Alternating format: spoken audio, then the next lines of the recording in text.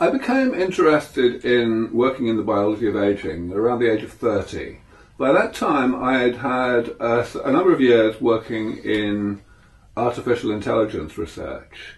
But during that time, I had met and married a biologist who had a great deal of experience in genetics especially, and who just accidentally taught me a lot of biology.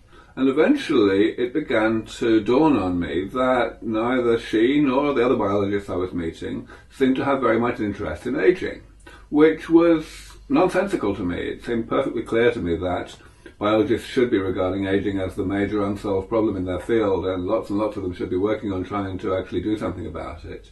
But hardly anybody was. And so eventually I decided that that was an even more important area for me to be working in than artificial intelligence, and so I switched fields.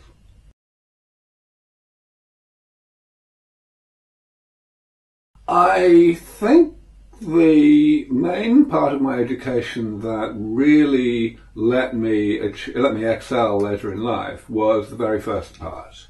In my early years, my mother, who was an artist by training and by vocation, and a photographer, and painted and did drawings and so on, she took a lot of trouble to emphasize the science and mathematics aspects of my education, because she felt that I would absorb all of the more artistic aspects just sort of automatically. She was completely wrong, and I had absolutely no artistic talent whatsoever, but certainly her efforts to get me interested in science and in maths and to enjoy learning those things bore fruit very well indeed, so I always did very well in school after that.